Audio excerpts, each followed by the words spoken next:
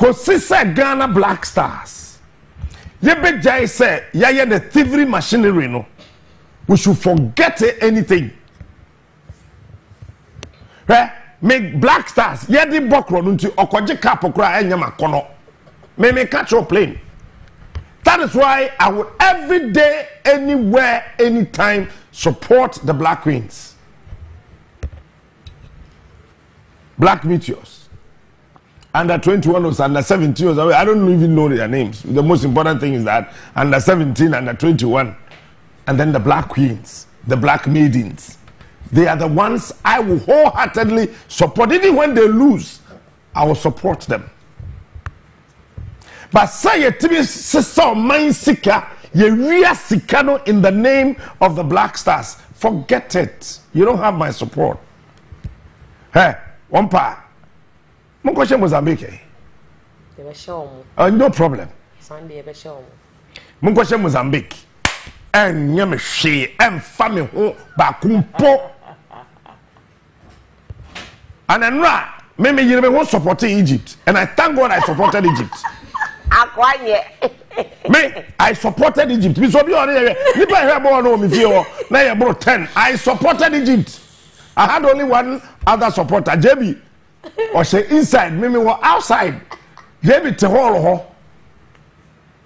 And all here, me so was summer hat na me here. TV kase no. Yeah, I'm say oh. If you about to say she 2 no any aje on. And I say enya hwe de asia na asie. They say Ghana, more 1 point. Share, Mammy can't say Minchro. I dare say you trust only ye jai yo and say, or may we no chrono. I say trust.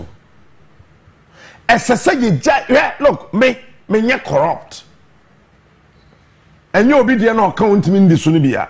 Me corrupt. Baby, am I here? Do we do no? Me come be a. Met me the media general. I be ampe. Who an other can wasem? Well, who I won't can. But no, the ten say. Wouldn't him that it wouldn't be more chrono ne. Etna, you'd be farmer. That is why I mean to be a board of my catcher and mother do a home in nakedness. We will be our bros swap off and no matter so in fear. I know him dying cramming in the coach more. On mine chrono door so dodo. And we must stop it. If it's America, because Thanksgiving breakfast, must sit down, you know, men per se may ye bibi no. Per se. Because any day you know you yankopon there. Bible say yemfa ni die nyina yema de home no mbonu mu ase emo twedi ampon yankopon. I am a proud and a good standing member of the Church of Pentecost, and I love my church. One say etoda name ko on national cathedral say on had am the chairman and general secretary. Men tiase I am the Peter of the church and the David of our time. Intimate tiase. But Black Stars here so for being anyone in pipe over to save Black Stars. I am telling you today, you guys should stop that waste thing you are doing. Me na me te hana me catch me say no pastors prayers can save the Black Stars. If you say nyame eye honhom na ese won a wosom no no tie ye se wosom no honhom one ene no kurim. It's way a suffer na wo bomb pie ma Black Stars. Me ya the Black Stars e bokro no a honhom no wo ho e be ya adwuma ba no kura na any wonti no honhom no ntimi function properly. Anytime you see any good spirit operates, their modus operandi is to go through the truth and operate well. It is a nyame ya honhom na se wo a wosom no e wo honhom no kuram na sa honhom no ye adwuma na nukuradie enni hɔ a honhom no ntimi function properly. Entino yente ye ho ase. Stop wasting your time praying for the Black Stars until we stop using that team as a wagon of thievery, there will be trouble for us. Obafia. Go, Joe.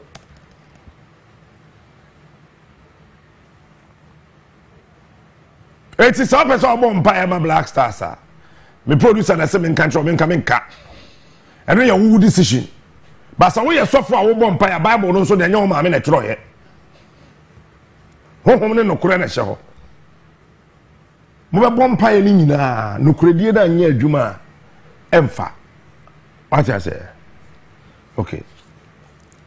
This year so ye a year of the church. The church year ni, but there will be several attacks on the church. Listen to me and listen carefully. Peter di Yesu echi no otwe second twa obi aso na nche se otan Yesu, but now o defend Yesu in a different way. Ade ba kwa say aso ne hye so ne say there will be several attacks on the church because this is a leap year. It's the Bible says that afina no hia ye no was sorry tia won. Afia no ye leap year. Titi ase.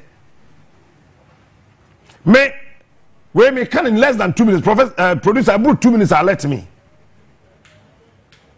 There's something about TV Joshua going on.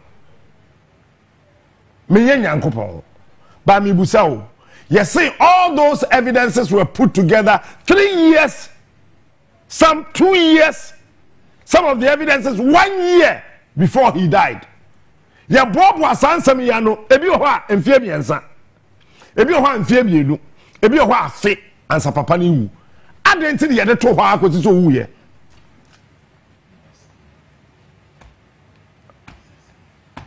Why? Adenti ene yede sansam ni nyina to hɔ. Yenya bi mfie biensa ansa papa ni wu. Yenya bi mfie bienu ansa owu. Yenya bi afe ansa owu. Adenti ene yede ni na gu hɔ atwen se papa ni wu na ansa ye be gu nanim ase. Wonim de enti a oye bibini ti BBC mpenasem. In our time, TB Joshua, me nko na sore da, me nhia ne da, me nim ne da. By the Synagogue Church of All Nations. Now every continent ekwa soro ho. So no continental church service, your African service, your European service, your Australian service, your American service, your Dendian service. Everybody from all parts of the world. Now omo ko ya sorry. Abaya bi ye interview no ye so ye ne ba, onye ne ba bia hui. That lady, onye TB Joshua ba. Otoso say me pacho sa ba ya no oto TB Joshua maso say when him say me to ya den crofo baby atome. Let me be honest with you, and kwada ya do won atome no e bro 100 so woni ma me ka kire ya atome bedi more than 100, but and kwada na ya do won atom me no ebi o wa ma me no papa no WhatsApp. Yes, mammy din na me de amawon, but akwada no po me hu ni da, me hu ne maame ne me hu ne papa. Few of them me to be called naming ceremony ni. But one day, a son said Dean Smart ne that is suntino. One sha. Bekasamba. Prophet Amakwata. Ha? Amakwata for one asoro ho. Onunti oma ye change of name. Na sa baya na enne ojina video mu kasa se papa nde dada no. There's a video. Papa na introduce you no wa so se bra na be pa che wo. Wonya me ba, you are not my biological daughter. Listen. Pastors and reverend ministers, anyone wa mo na mo se mo sum onyankopon na mo ye nyame dom ano ba di for no, mo nye careful. There's an attack on the church. But me Sa TB Joshua videos no minjidi. Hey, we are why? Look, you can disagree with me. I don't care. But the attorney say, so we have evidence 3 years before the man died, 2 years before the man died, 1 year before the man died. Why did you wait for him to die before you publish? Why? I mean, why? Does this make sense? Captain Smart tiasi onwui. What's my bob Captain Samano? If you answer, if you know a fit answer owu. When to me and found my bon timber me no more mewu chrono. Now somebody about trouble and say, hey, na British ni oba free London. No, so wako Nigeria. Me TB Joshua and another. Hey, and was free Nigeria call London. No one can want some more train TB Joshua here because says TB Joshua ni funu yakofa kwen. Ye ko tu ne ko bi san say TB Joshua ti kongura. Wo kai say urepi mami we. Wo kai say woni mami we die. I am also not here to justify if he did. I am not here to defend him if he really did those things. But the most important thing is that why do you wait for him to die? If you knew these things 3 to 1 year before his time. And I think that we got to be careful. As people sitting on TV, sitting on radio, we got to be people that think that we pamper. And yes, sir, you remember funu.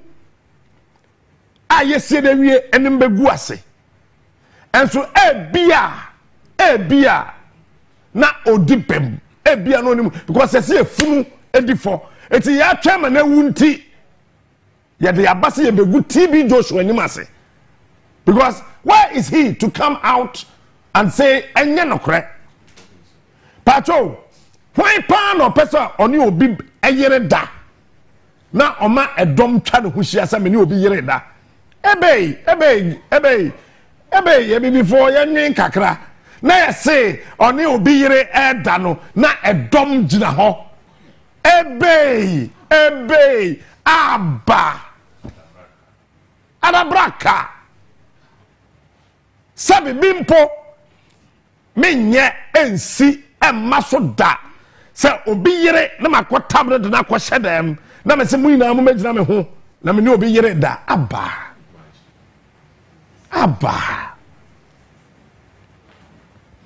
Miami ba yey nyamiche abena adoma afrakuma zozo mami na me say menene da ebe aba na me say menene da no edom metwansia ho tio edom metwansia no one try video say menene ba da etini ye me butu me baso na obi kuta vi camera say o twasem ana me ye pono aba how ebe please wo mo twapo no kro mo kata wo manim faces na wo hunu wo those kind of movies mu no I am careful. I am pleading.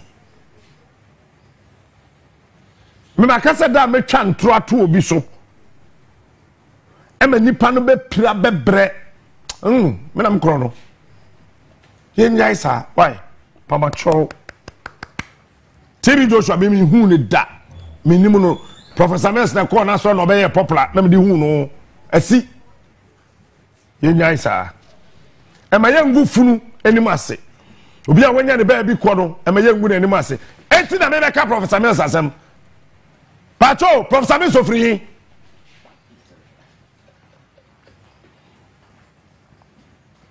Efia tago. Efia. What all? Jeso. Efia. Kojo. Who free?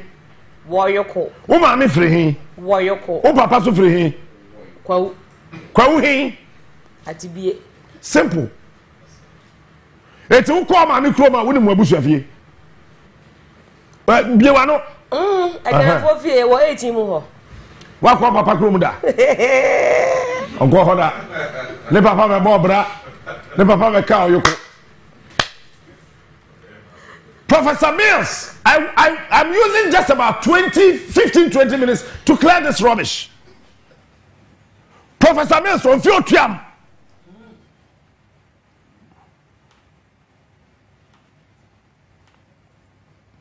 Wow, what's the name?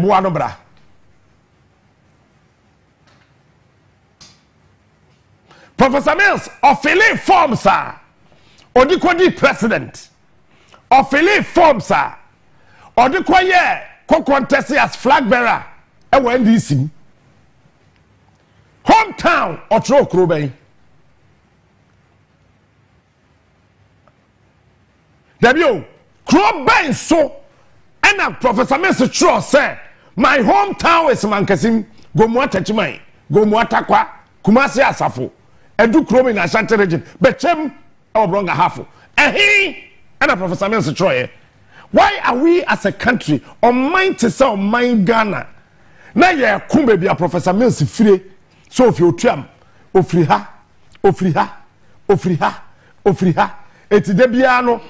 With him, I have taken my time to observe the people that visit or that have visited our various presidents, indicating they are Busuapeni, queen mothers and chiefs from where Professor Mills hails from. It is our queen mother your way, Ekahwa, Miansa, different queen mothers from Professor Mills's hometown. Pacho TB. Eti eye dan ena obi a wabedi o man yi so eni die kwan so obuo kwan so ahobrase kwan so eti electoral commission forms na Professor Mills fele ya nti eni ho say yan fan say Professor Mills kra o fele no otin ye ena wakotro even otuam anana kwa anana na bayi Nini anuma wo ye biological brothers and sisters to oni ho. Eti Professor Mills the busuani ni na busua pani ente ase ana. Ena de bia no na kwaku ni adudo ho ya ka se kwaku adudo ho. Na adudo ho Wedi obianim adudo ho wedi obianim kwaku adudo ho edi obianim no the way ko queen mother no the way ko abusuapani no the way ko oye ohene no the way ko oye say as a country maybe so any die kwanso obuo kwanso ahombrase kwanso anya bia no electoral commission document na Professor Mills fele ye no esi ayira ada.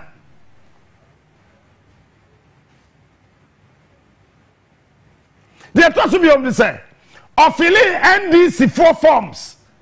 So, Betty party no ending. And you be forms no affiliate with NDC headquarters no ayira ana. They are to be able to say, who be the president ni swear we ina. Your forms are who fail.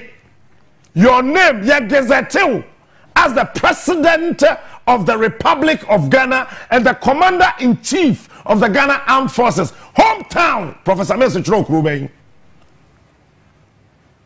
The little I know, I still stand to be corrected. Professor Mills, Umfio Triab.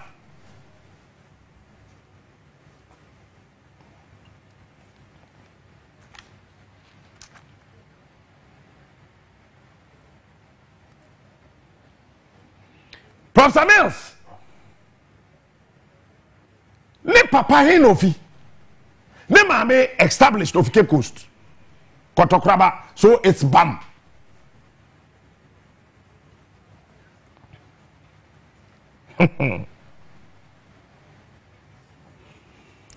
Professor Mills ne se ne papa ekumfina na ben ne ekumfina kwa no fli.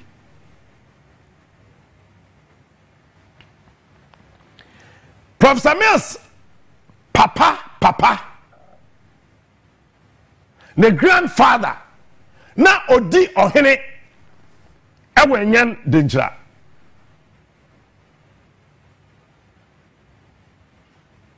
Pacho, Professor Mills, John Evans, Fifi Atta Mills. O ne papa. O di akonya ewe nyan denjra. Asa akonya na eda ho no. Enyirai. Eti Professor Mills ofrihin. I want us to clear this matter once and for all. Adu yo hobby anywhere. Obeti wa chef Antini ase. Mitra hoi menya sabe menya dagate menya fafra. Menya wonani. I love everybody in this country. And maybe asemi si ye e wa Ashanti region. Me ya say high court judge no. Sabe or a tribe bi. And na kwese be ko busa ne say we Asantini o se da bi. Na be na obeti di Asante akonwa ho asem. Adenchire etre say na judge ni gina ho. Wonti adenchire ya say o se da bi. Ebusua bia etre say o se mentia say o se enne wontimi ndi Asante akonwa. And was not tree cane our court komisa or the aba. How can I go to Sesala and decide who should be a chief? I was Sesala about so. Well, Bra mean to be tread already in Ogumata. Professor Mills Nemame on fee anywhere in the Kumfi land of Ike Post. Let's establish this. Professor Mills, ne mame. No, we are a dunai. If you don't know, I am telling you today. Professor Mills, mame. What kind of mame? Nene papa mbabobo. We are 14. It's Professor Mills, ne mame. Our 13 other siblings. You're from what saying? Where are they from? It's Professor Mills, mame. Ne mami wu dunai. It's one kind of hino. Man Professor Mills picture why? Na mafino. President Bakupa yenyan ukruma we are Ghana 1 cedi. Na papa ne wuko. Na adunyoho.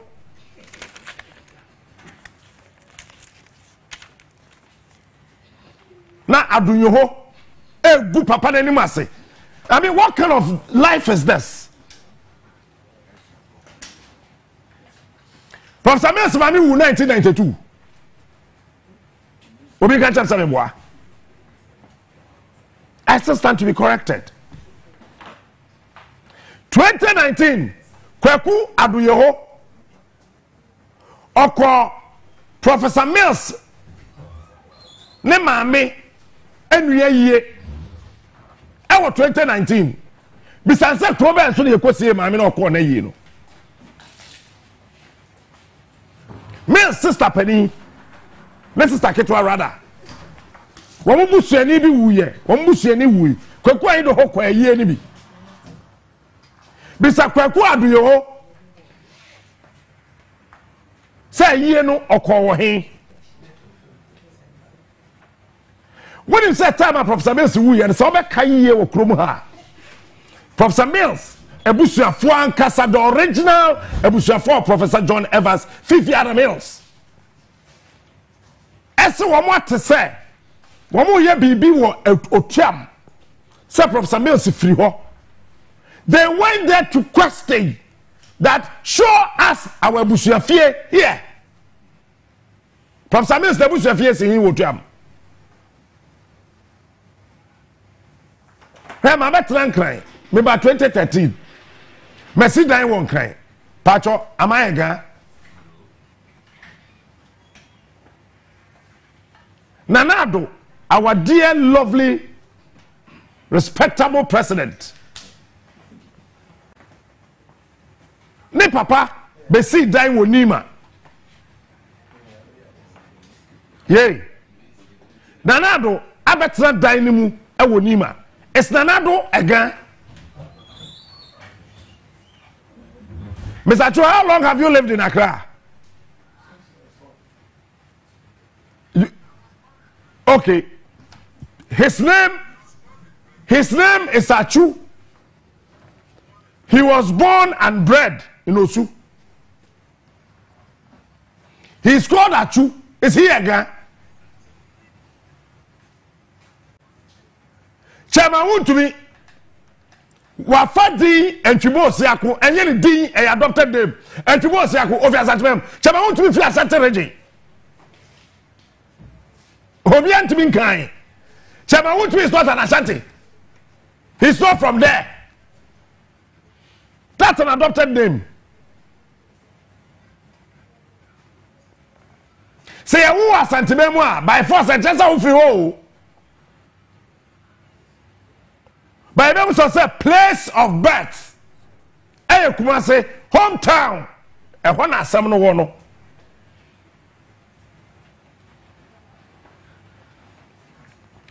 Professor Mills, the bush your penny, may body din ne. They are friend Dr. Atta Harry Bruce. Maybe you don't know. Or no, when you're the baby call. And I had Dr. Cadman Atta Mills. Oh, yeah, Professor Mills, Ninia Abedinadia. It's where then I'll catch himself Professor Mills. Over here. Nana sell dufo. Cadman Mills, Yamani Dean Fufro. Ah, Odidi. Eye, Ebusia Penny. The ATM makers asked me, say, Papa no, were ye a man penny pain. When ye baby co. Library, I see ya and quada, bet we are cosia a dear womb. University of Cape Coast, bet we acquire research, ewo. Ebet we dim faswa abre Ghana. Ye wie, enu here adu yeho. The library in honor of our dear late president, John Evans Atta Mills, is of no importance of Kwaku Aduyoho. Kwaku Aduyoho. The library is not important to you. Something that can bring honor to our late president is of no importance to nobody in this country. I did hear you say, Professor Mills Ebusha first of autopsy report. Can that autopsy report do what for us? In any case, what can you maybe me na me wo Adom multimedia and African Watch eco publishing nanado health record. I in raw language, raw words, uncovered words, I insulted the publishers and the editors of African Watch. Said they did what they nanado dan kwa kufado. Berma obedi o mayanim sabe so yarimpa. Who publish the medical reports. Where was then Aduyoho? What did the Aduyoho say? Kwaku Aduyoho. What did he say? Personally, I sent an email to African Watch. I dealt with them for almost 1 week. I was on their net. Faber was also multimedia. Okay. Obia who say your autopsy report. Opposed to Fokoje. No my autopsy report. Na ye tibi ahwehwem. Eti aja no ye wache the friend saying. Antibuni obaye national asset. Koso Fidi vice president. Eti dem eku no. Adam yan publish aja muni autopsy report. Sabi ebunu sabi enyado mani nsa obia me yakwada fia bi menye obia. Can anybody bet we ko bi sa chame ye na hima when ye the baby ko the autopsy report say yan fan to abonten Yay! Yenya himfo akese e wo krom ha ewuo na waka kyerɛ yɛn sɛ yɛn publish ɔhen no ne autopsy report. Sa ade eku na nanie ne yɛ de ato abɔnten. Hey, Ghana.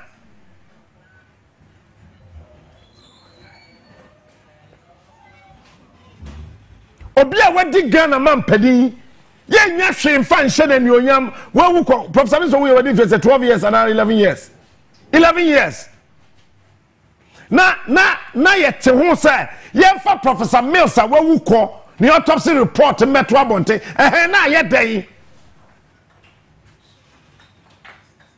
There's a pain inside my heart. Library yes yesi e de amano yawie Yenya bibi papa bi amfanto Professor Mills. Afetie. Wowa kwaku aduyeho di wo manim koye no. Di omo kae. Watch this video. Me betina konwa no so no me hu autopsy report bi a wo busia ni sa. Eno ni me problem kese a me ne abusia wo.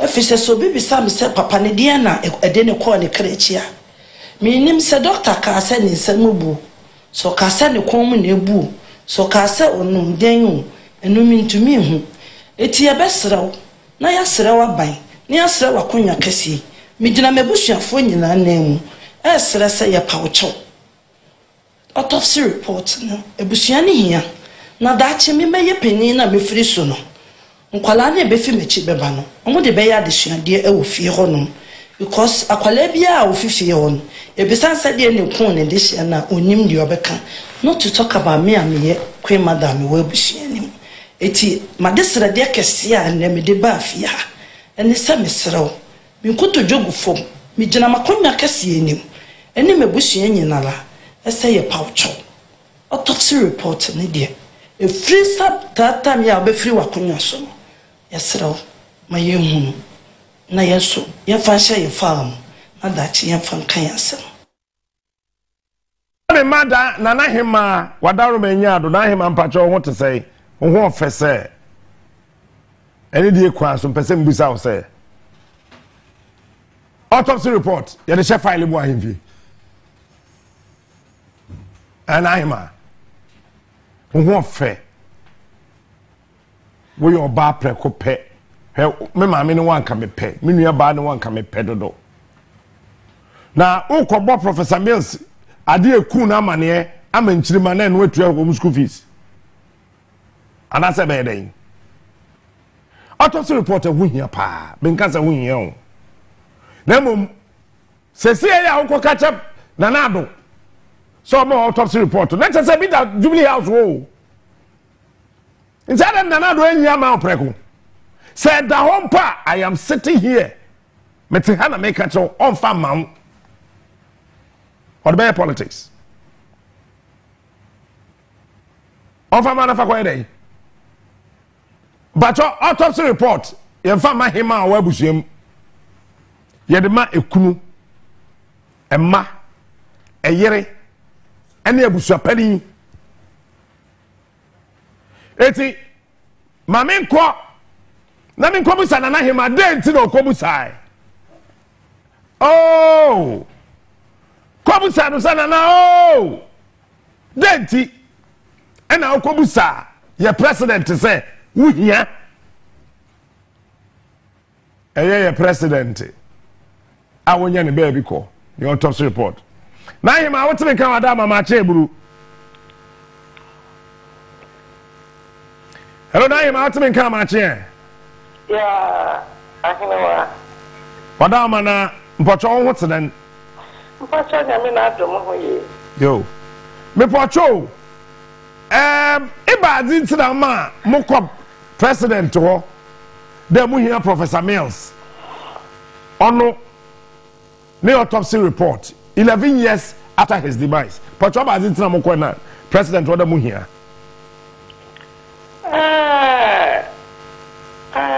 smart mpacha American minimum ho hwe hey nana pocho say mpacha American minimum ho hwe mate But Malanka Sana Nazimini. Okay.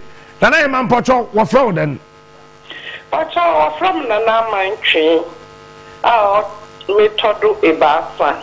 Pocho. A confin, I don't see him. A confit traditional council. There were a confit, I don't see him. A confit traditional council.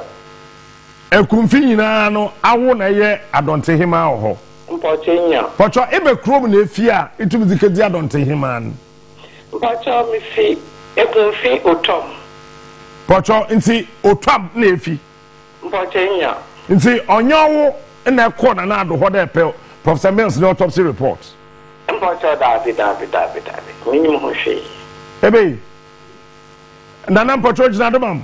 Producer, fanana himan na okobusa Professor Mills. Mfoni ni ewu. Manin kasa den odanity a yehunanim ye release very good na fa eye otuam hima ono aso na ye the whole Ekumfi traditional council na don hima no picture bra for any so the difference is clear.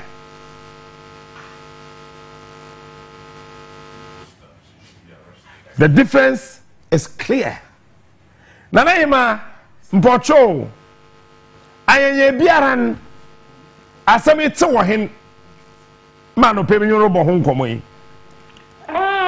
Mpocho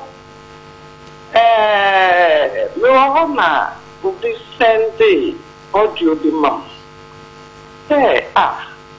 ma ko ekufu ado ho na no se no ye president is it beka da no ho man call her. And I was say, Obi Ako, he may be what a kufa to her. Ma off there. Oh, yeah, Atta Mills, Nehima, na Ufi Asamai. Oh, yeah, bibi hima. In fact, Biniman. Mono, waiting, only never something for the one call. No uncle busa aza ukun prof na oya me na mse no minimum ho hwe minimum it's in fact I have part me free e konfi ye na nakor na na chen na mo bona manie it's that ma me no friend what traditional cast work within Mpocho inyami bia ese dam mami ana ohima ye okọ na do wa Fred Pena na sinyala case ni si no na metse na me frahin omahin na ye omahima yo me gbo ho amende no wo fra mami wo traditional council on cherry 1 week in Bombay some few days in and Pocho, Ebadin na our friend, na said, who be been able to upon who kakrama ena. Because Obiala Usman, the Uncle J, Atta Mills, Azokun, Obiala Usman, the Uncle Nonkaji, Bibi the Mufambra. A confia him for Obiala Yimushi. Na damazon mamin wa ibida ata anta te we no me say o Cape Coast there we ka jino hodo on no ye utomo hima ma me say ma ye fra hon o malanka se me fie o tom o ba pacham nti dam ohima ya nkasa ba wenyim be pa ocho there onye utom hima yeah ata we no about 10 years ago. Oh, we informed that. Say 11 years ago. In your 11 years. Yes. About a patch of day or three. About Malaka Semenim. It's Nana Pacho, Wadarumba, Nanama and Tree the third. It's a damn de was son of your when you have a pocho. Now, was son waba, Wako president will be there or pay. Autopsy reporting. Yeah, then. Me say na sabi. Me yo hima but ya wo your mind na. Yet na do ye zazi.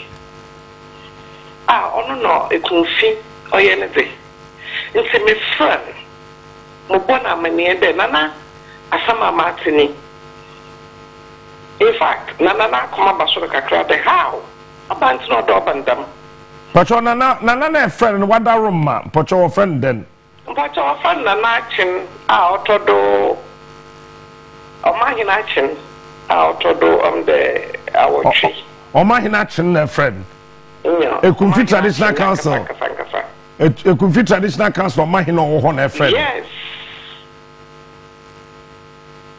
nana anye biara ye otwam himai Professor Mills debusu afiesi hinfa wo otwam Captain Porter, menyim baby a Captain Smart ne busu afie wo. Na enyi baby a Professor Mills so ne busu afiesi wo twam. Porter da bi menyim. Eti Professor Mills ne busu afiesi wo twam. Nuhun prof ne busu afie wo twam. Porter. Nuhun. Professor Mills ne papa ne fie bi so twam. Da bi nuhun. Ne maame ne fie bi so twam. Porter nuhun. Professor Mills na kasa we sidan wo twam. Prof muntum minjina baby mungu prof nenyima afi. Na mo prof ne dan wo twam. Anye biara ye otwam himai Professor Mills ne nua Capt Mills. Na onye ne nua no ma waka. Ne maame na onye ne nua no 13 other siblings anye bia wo mu bia be sidan bi wo ho a wa ma wa bebo amanze de iyi oye Professor Mills ne maame ne nua ne fie Professor Mills ankasa so ne nua ne fie wa bibi da be sa Porter menyim bibi adam even prof lankasa mu hu nenyim da insha no onu yi amenyi da no me hu nenyim ai bia na ori bibi na me hu no television do ana de but menyim one on one menyim share da anye bia eyo yi da bibi sa so me bisa Professor Mills onyo bi wo otama ate da bida anye biara oba bia asori wo otama osena ne mpena Professor Mills a we sidan wo baby no anye biara ate that Mills onyo bi so twempena ho ono Mills so wake sidan na madam besia na but men said da wonya menyim no kwa men said da okay inti mo di kan no onya wo na ekọ na ado ho David Unko na do ho okay ene damo hima na okọ na ado ho na nkasa emra Professor Mills wi no ba wenyi mbe pa ocho okaka no ke post da no yo to mo hima ma me tse me friend obey nyana nkumpo na obey ena nansi ya iso okọ president win afra amahin abona menze mpocho wo friend na wo traditional council wo in Canada sam one warning but one warning dead then but wo kwa mamane mo kesi but one warning dead then aba warning na what's the man there da manyama na orodon wo mpeda wo beti biu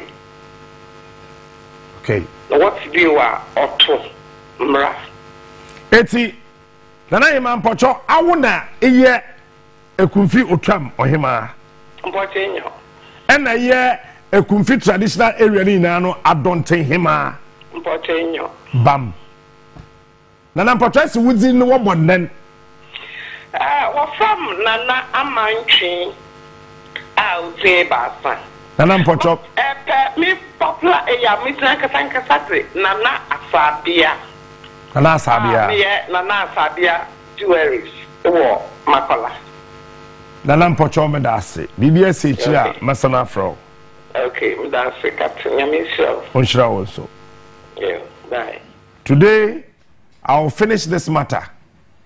The whole Ghana should listen, and we all get this whole thing rested once and for all. Professor Mills, ehinu free. Sir, mo handle president no. This year mo so na me wo. Me na na do na mo esinchen. Why need to be a background check? to indicate say maame no oyo twam hema na yededa ko gina ye president anim say nana yede otwam hema bro sabe eburu sabe nyado eda na igbeni na kire kumfie hema eda na me mekwa igbemam na makwotre mepe hema ana soga kope hema kwaku aduyo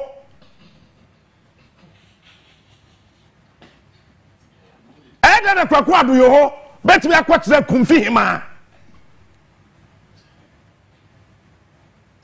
and chief of staff it's about time say you obi ba president anymore if it is not for or about dirty politics sir mo ye di party ye say ya mahina from me aten warning no bo say magu president anymore say mama na na do why dobiri magu na anymore say kwa sabi eburu sabi yado oye Ghana nyina ma mpani it is so to say ohima bi ba hwehwe da on timi nsikwan titru so better say Professor Mills krom hema na ehwe no ebe na beka so man kwan mu amoma kwan ama kwaku adoyo ho aibani osi hema won fantimam please yema Professor Mills ni did that once and for all yen jai saade na ye no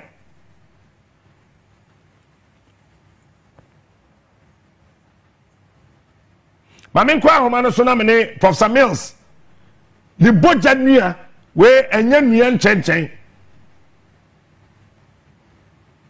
Commander Edna Eguafo Abreb was Central Region MPA owo ho onu no ye Professor Mills ni nua kan enya kwaku adoyo ho Honorable MP Pacho Teminka Mache Yo yemia omwat Doc Mpacho na Otsen Yemia de ma yankopon ogache Joe Pacho Professor Mills is the nature ahin the nature is Pacho Papa Kwar Nina here Papa Kwar Nina here Mame Kwar it's inifi Mame Kwar nso ye boja kwar inyo medase pocho eri nyinin wo ma me simu fihi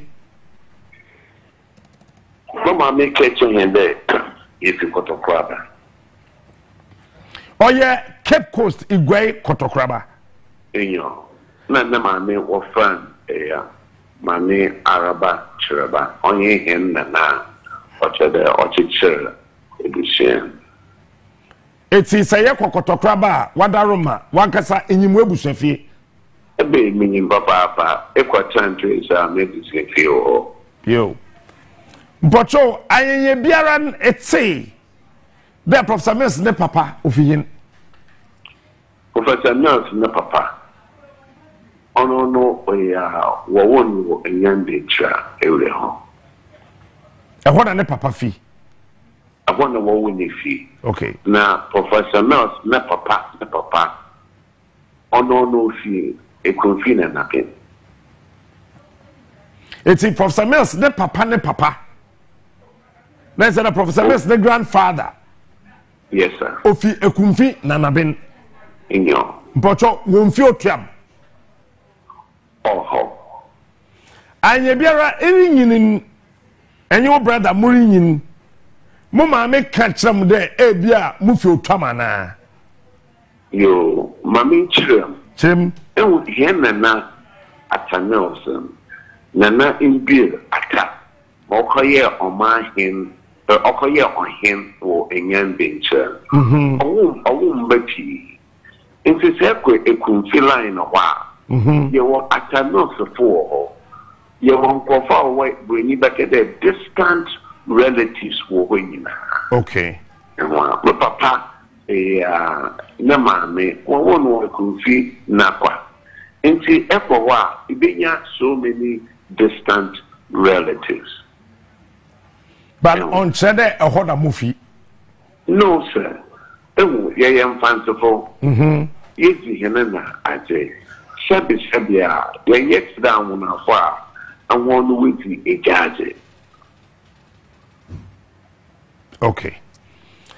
Popocho, I am make a crane in Sabia Kodo, na home kakra. The Yaman Pena Ote Guado, Yamia Tonsafen in there. Day, Echina day, in that day, Echina day, and the Professor Mills, Nikrumi Hima, Wako, President Odo, Ukobisa, autopsy report. Now, Professor Mills, Nikrumi Bushapin, Wako, Ukobisa autopsy report. Then, Pacho, Adama Semi Asana Babium, I mean, Namakayam and Pedamacabium, Pedamaclay once. Nay, Pacho, it say the Massaman, I will be Anna, yet then put and say. You may say the master. No, oh, I feel be our better work here. Professor Mills, a Juma Bebe Ghana as a president, a Juma Bebe Ghana as a professor of law, a Juma year about head of IRS in the way Ghana Revenue Authority. But why is the MP? No, Coco and you do. Captain. Yes, uncle. Mental disease or you real. Mental disease or you real. Koko anido. Only President Mahama. Only Ampenasa. And then chope there. Dama President Mills we now no koko anido. Lucy Nejuma. Ope there President Mahama in Josie Asum Gray Park. No koko anido. Okantando. The man didn't what President Mahama went to my yamo no kuna, what fan what time. Not you cuckoo, or call President Akofado was don't go on care as some gay park. It was some gay parker, apart from picture. More from no one time, my President Mills it was there is nothing out there. President Atta Mills not there. It was why in the statue.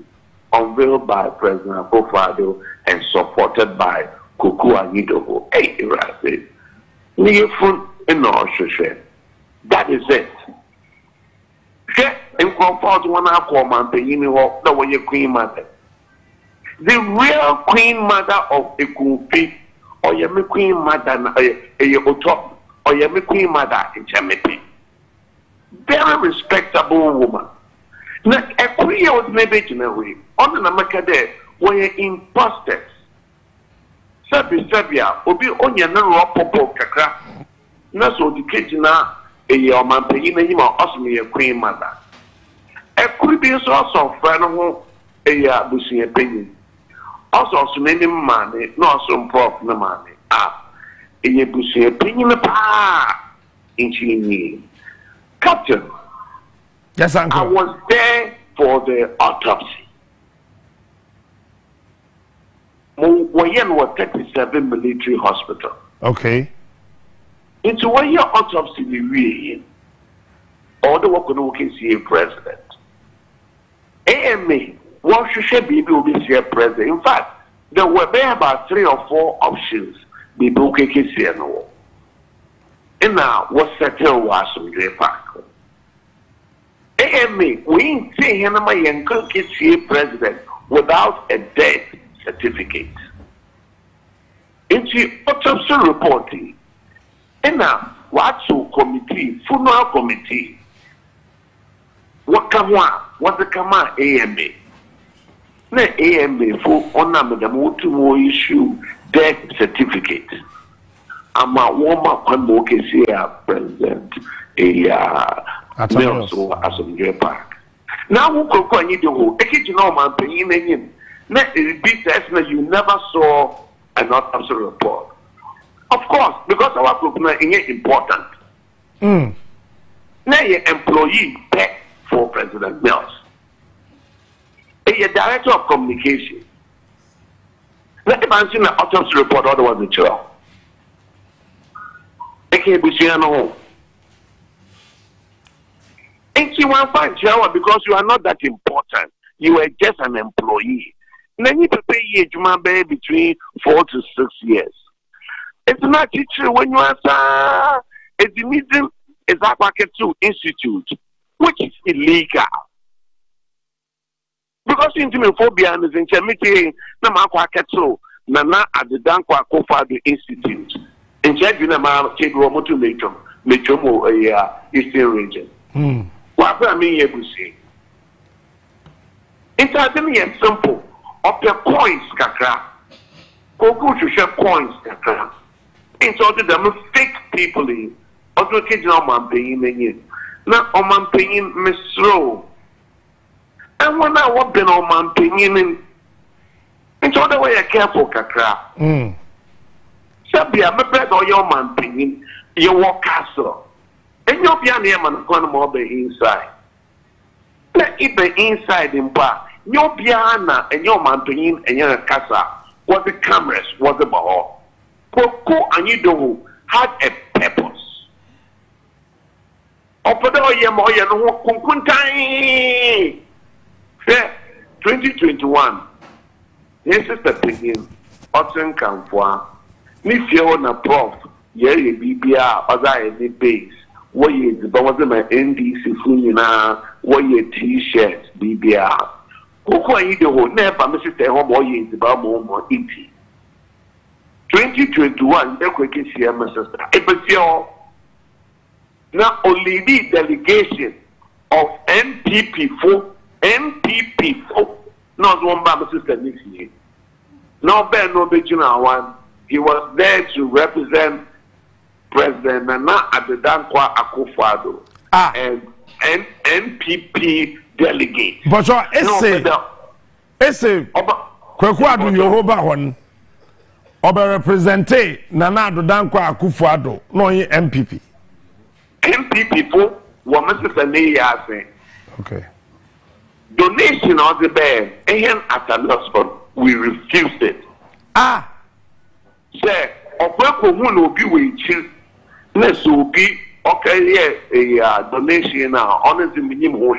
But your donation of the bar in the name of the president and the NPP. Yes, yes, sir. And say one family will refuse that funeral donation. Yes, sir. Okay, but your kodo. Say a chiness or the come be 110 men popcorn or the quiet on the minimum washing. May a catch and many without go by do. In the Professor Mills or NDC. If you are will be feed I will go quiet several times. NDC. Then the Araba, I will never represent Professor President Nana Dankwa Akufo-Addo. It's a quiet do. Oh, son, hatred. Or work for President Mahama. In one day, you have to a baby President Mahama or that. You know, there was the autopsy report you was about. Prof, me and Vessi Bia, no other cuckoo or about. In your bush, our cuckoo, Prof, here, Dana Mawankasa, Captain, I saw you on that, no papa. General Anidaho, very well respected Ghana Army General. Rwanda, a civil warrior player. The papa was there. He was decorated by United Nations. And your papa in Kasa. And your papa in Kasa. Name Ejo Papa. No papa said you are my papa, and now you're more far. Oh no, you move it's very much like. And see that you're going to any papa yakao. On your papa yakao. Kai. Now, about Professor Mills. Professor Mills, the one bit of Kokuna, Professor Mills for UAC several times. It's Oyinedi. Let's say Oyinedi several times. Me famous time, even okay, be there. Head must roll because Black Stars were baby man electricity off for Kumasi. Oyinedi. Professor B, Mumtana Mubonism, on the time there, Koku, okay, and Zamana, na Wabano, our Pechozam. My residents were castle, No, the phone or today a 2-year-old boy. Now, Professor Mills, apparent, where is Yes. In fact, in the prof, why imagine the day on occasion and when they last made a 6 months, no one paid or issue any statement because of the Sudanese. Hey! Bishop Penyinfa no war, Bishop Penyinfa no war, castle at that time. One better issue statement to be any statement has to be issued by the Ministry of Information because of Musubani Marty. Oh, Wama ya bread na message. Enyim mubusia penyin says ya only me the penyin Dr. Capt Atta Mills. Owa bunchira oraba. Na yes the puma, yes the kama onu koku anyi doho. hey! Yes the puma, yes the kama the so-called Queen Mother. Na yes the puma, yes the kama the so-called busia penyin. Na ya chuwana ba Cape Coast Traditional Council. Yes, one about him fee.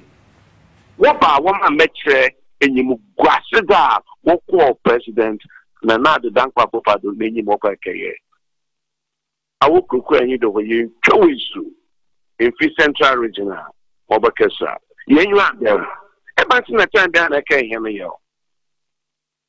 See, Uncle Mills, so some say we is Professor Mills, no autopsy report or autopsy report for Nasabia. Near me in the main issue, them report them as Ama Obiara. At them Obia, so what? Will it bring him back? And me with the autopsy report with them Obia. Wabakada ma doctor, Wabakada Onyano Park, 37 military hospital. I want to know your autopsy. They should have a copy. Now, at least, is it any of your business? Oh, Captain Smart. yes, Uncle. Nay, war, a sitting member of Parliament, a Honorable J.B. Dankwa. He was murdered. He was murdered on your MPP.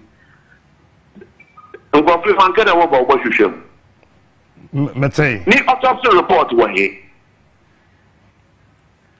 Asama ko kwanyi de work kan there. Professor Mills no ye a Ghana property na Ghana pro ko ekisia. So what? Is the middle of a busia sam? And ye na busia fon. We know what killed them. We are satisfied with it. One day, man, the good old professor should rest in peace. And one now, when you professor, when you need several people. Captain, Sabia, mental disease, me a doctor, into what causes mental disease. Obi wa Sabia, one and chemical imbalance and now dividend or Obi so what throughout life. Ebiana, our son, Ejuma, son, Nazana, how Obi so what Sabia, drugs, omanagin or son. Anchor for mental hospital, they need support. Anchor for mental hospital or will make constituency. No one diagnosed. Mama best strong as often as I can. Uncle, even cannot do. Oh, washing him any batcher. Washing any batcher. Tammy behind the henny crew no way home. Now, Oriazi or Brew. Tama, oh yes, NBC, Deputy General Secretary. Ebansi the way bisa for autopsy report. Tama, President Mahama Owadun, Ebansi the way bisa for autopsy report. Small boy, a better gonna challenge a general mosquito. In a way, B2. In the image, maybe. Need to say, sir, I should be named. What wait a while, living away. Let him at time behind that can hear me. Why, Popu? Why?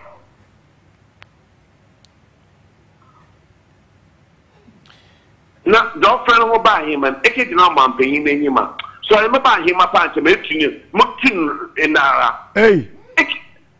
In him, how difficult are Otzi and Sammy man paying him? There were rumors today being for what Serbia would share $20,000 and Sam will go home and pay. Now, any chance not to go home and pay now. It may be for development for who come. It can be for autopsy report. On the man, it's now all one. Also, no, your queen mother. Now, all one autopsy report. Also, catch your autopsy report. Not that so far, though. I want to be CH in a way. One more autopsy report, which Mark can come. That's our friend who was your opinion at Razi and Copana. Was your opinion on the white cheap woman. No, so when you're no rock for be or that from no, oh, yeah, Eminem Bussy opinion. No, I for radio do, no, I for TV do. Now that I can tennis and change or they will go walking or annual attack. No, not the enemy Yamama and my back. Now, any Copana. Yankopon fetching. This is the time next year about prof name we go on belief and who now is our king in a very good way. My pacho this and that Mark or so kaka one venture. Now it been now one casa a show the proper queen mother of Tom. Impacted. Now, one of the national security one now will regard the presidency and well, check the month of was one pay. And when they abandon more quadrant, and pay me politics what they might be. Since when they world of football, walk about 5-10 minutes, my game and I we into oil, was so we get in the man, will be able to more so no could be. Now I'm at the moon coffee, so one name on one copy. Now, on my opinion, some more can or ye very revealing on your deck. Also, a queen war to our band, a one to our back, one farmer, a honorable Kujo, in on neglected a queen. These moments on a different political angle. No, so I want to a campaign. Yabaka Wasa. Or Cheda in a year NDC putting in a year MPs. This is the reason on them one way. Or Cheda Yantua many impact. Now, Captain, no, I have some call coming there. Them honorable could join him in the Papa. 2023, what call NPP what the primaries. Now, me MPP from one to about one farm man. Inti Black Stars house was said there were friends Jubilee house. Inti penny be a new original man paying in chan.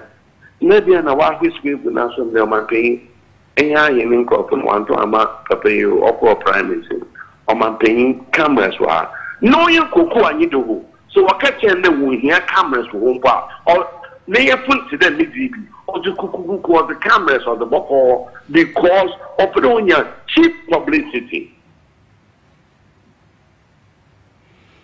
Listen, one cannot do about Professor Mills. Yeah, but cannot do. We cannot do legally. You cannot do traditionally. You cannot do spiritually. When you are never cannot do, you cannot do. And now, you never did know with Democrat, you won't be. Hey, Mr. Intin of the more short of the report and wash it, Gemma will put it in a woman. Hey, Coco, if if fool and you are sa, if won't sama. If fool and you are sa. Ibo in Sama. Hey, I can put your Mamma Phone see her. H.E. about to die. Medase, Fetcher, some of my posts were Mr. One Fencher. Onyashi. Be gone unbelief. Onyashi. Pacho Medase. Master Medase. Samuel Atta Mills. Professor Mills, Nini Abema, Udinachi, Insia 6. And me medical catcher one a person of some of you jam. Sir, Kwekua do you ho? Say only baby a Professor Mills if you are Omra. Or no of your voter region, me if you central region. No men chance me a fancy. Honestly, I love the people of voter region, they are all aware. Across the modern village, I was going to Mepe almost every day. But who am I to go to Mepe and say that you are the Queen Mother and you are not the Queen Mother? You are the Bushia Penny, you are the man crowd. Who am I?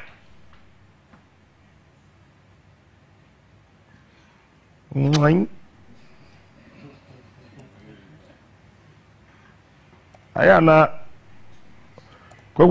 I Uncle Mills be some questions or say ebia Professor Mills wo no nim ho bi to per report na hwem wo dua bododo nya nkwa na oya igbeni wo krum ha ya nsam fon no di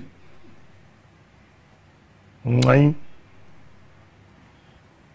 dem fa no nsia se ewie we asa asemi ni ho nta fe ma men sorry na time ko ho time Kwaka. Pacho Mama, I have a dream. I love that video. Now, Pacho, I mean, can't say we interact about Professor Mills. Met me a Jinahaka without any fear.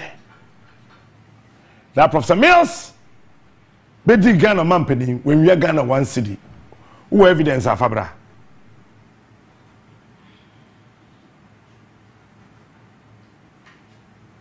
One city, one fa. What did I mention? I say? Me Professor Mills Busheni. Me Professor Mills Busheni. Now, the yan say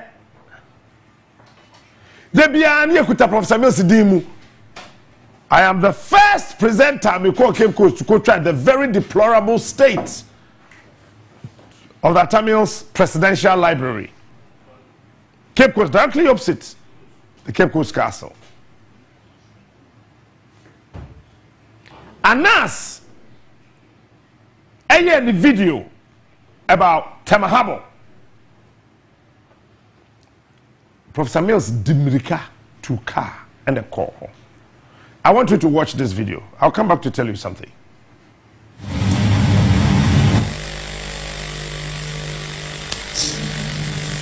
I'm really upset, and I think that I should let you know. I was waiting for the Anas video to be shown, and that confirmed the reports that I've been having all along. Officers of customs, you are Ghanaian citizens. You have to help us to build a better Ghana. But if this is the kind of behavior, this is the kind of attitude that you have, you are not helping us in any way. Indeed, today, I came to express my disgust and my revulsion at the way some of you are helping to erode the benefits that we are making or we have to give to our people. You are in charge of revenue. Every day we hear reports about malpractices People collecting bribes with careless abandon. People who think that they are entitled to take bribes. How can we get rid of corruption? I'm not saying that nobody should appreciate the work that you are doing. But when you make it a condition, somebody should give you some money before you perform your duties. I've known Customs for quite some time. I was Commissioner of Internal Revenue. And the announced video confirmed the fears I've had for quite some time. Look at yourself. I want to talk very frankly to you. Somebody joins Customs. 2-3 years, the person is putting up a building. The person owns a car. In what organization will it take you 3 years to build? And it is not the exception. It is the rule. Very often, my Minister for Finance is worried about the fiscal gap that we have. And your duty is to collect, to display transparency in the way you operate. And I'm happy with the initiative that General Mode has taken. And I give him my full support. My brothers and sisters, let me be very honest with you. If it means transferring everybody, I will give him the authority to do so.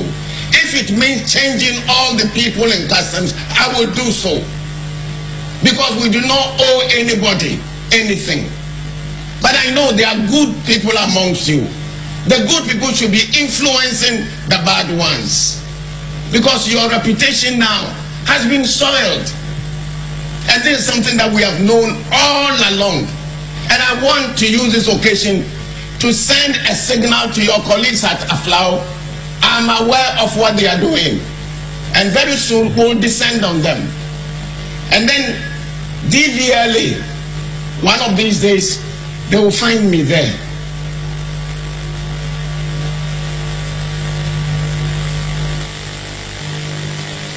My brothers and sisters, this is a good opportunity. Now, finally on Professor Mills, then I'll move on to something else. And it said, Adia Ebetimedia Kai, your late president, and he said, "Yebe complete library na esi Cape Coast do." One say, "Ye nyansa wo fam." The toda na wo kasa, ni pe bia dwen ye say wo di atem, de bio. It say ye dwen ni ye nim nyansa, ena ye dasum ye so man a. Ko bia wonya ne ba bi ko. Ye library ye sia man se Ghana man pani o te akonwa so edi kan a o hwere ne nkwa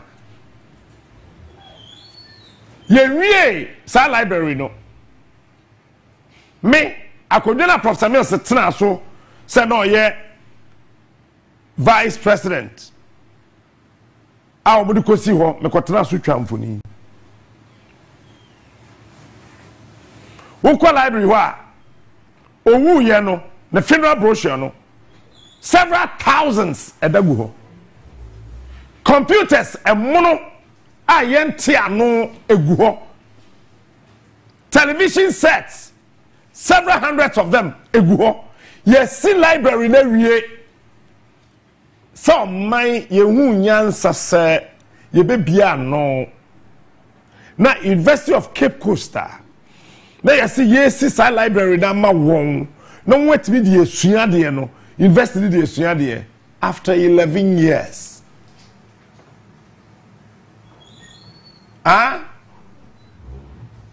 VAT ye ko hu na okrom ha MPP time ye kan say VAT de ekotobe kumu ma ba je ba no o increase VAT when twam Senya vata ke ye pra o memha e Professor Mills the institute here ye ni award bia wo krom ha cry in honor of him ba kwabla do mo film ya o BBC omo award every year bia no ye probia de man from Ghana eno na menua bema pakwasi ekoje ye no the whole Africa papa yi wawu okọ and then we sorry be a Professor Mills busuani now I understand cause onye ni paketwa enti obia person no hu twitwi Professor Mills ba we ya igbani a won se hini won fanteme mo ton kwaku adu yo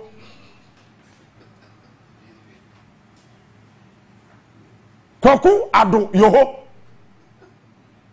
we ya igbani a won se hini e won fanteme me timi nko se hini e won me producer kura Godwin ni krom kromoduma se me nya kromoni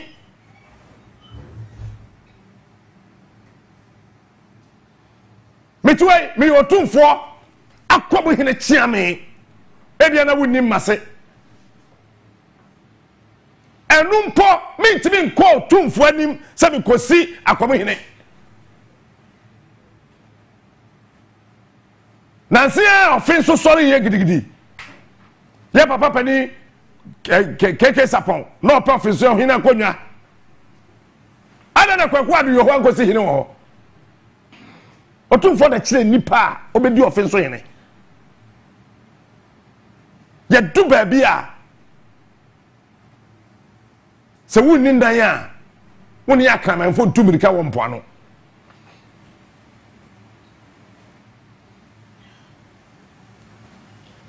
na yan kan no kwanche nkrofo kromo asade ne ho odin no nto ne nsantem obi a ne ho odin paa no obetumi abu ma na ho odin ne bi aka no woni ne di agora onto ne nsantem obese o chesa ko bisa Gomez ade azuma na asende ye no aye du ba bi wo mem ha esese ye ma bibi ada ne kwam pepepe sentesa kaye to abawi a nanka ma simi hu chief justice na makoso in president kaye to abawi a na ma simi hu speaker of parliament na makwatena akodwanim me say yes monso ndi machi abusua wonya hene wo kurom ha manya ho hene that is why I me besinne minjin tumuda and obia ware a na wahehye ne ho to so hene efri Ministry of Chieftaincy and Culture so krom ha ehesa de we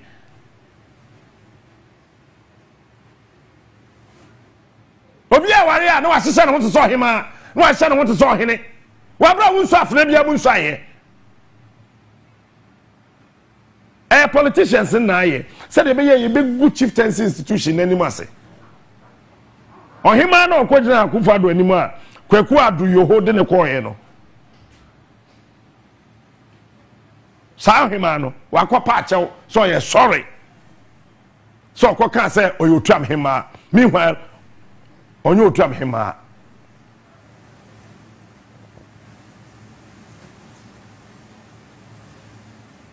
so fi otuam so fi nakwa so fi Cape Coast Professor Mills ne ma me firi hin oye fantini odinade eti se me papa kwotena otuam me papa kwotena denjira me papa kwotena nkran me nyankran ni Professor Mills ma me fi kwotokoraba on fi otuam ne papa na naben ye onchi odi akonwa awonya ndenjira otuam no sufiri otuam him akra se ohun Professor Mills abusu afieda. We must as people try to do something to honor this man. Me asemwe me wika ye na ye ku bebia Professor Mills fi kwaku adu yoho ontri fly igbe memma se nkwache fantini bebi ofri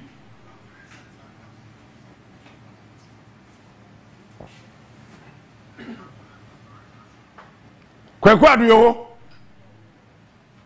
on timi nkyerɛ baabi a Professor Mills fi na kwaku Samuel Atta Mills ebisa 6 questions. First one or say anye bia no Professor Mills wuo no wonim hu bi say bia autopsy report no wudi babam to be sa opere ana wutie the toss we said da ben na ene ye wo si ahene ana etu ahene e wo mfanteme mu a wusi hene ne abusuapani ne hema the toss me ensa ne say o say edam adwimu yare etimi fi uma ameyem etimi fi eduro bi a wonom etimi fi ndubone bi so a wonom na sa wo hwe na wadwimu kanwa sa wo hwe question sa wo hwe na wadwimu kanwa be se kwa nkafo no be ba besrawo ene no matre o say na ewo ni mpeso aso nso ti obetimi aba besrawo over to you kwaku adu yo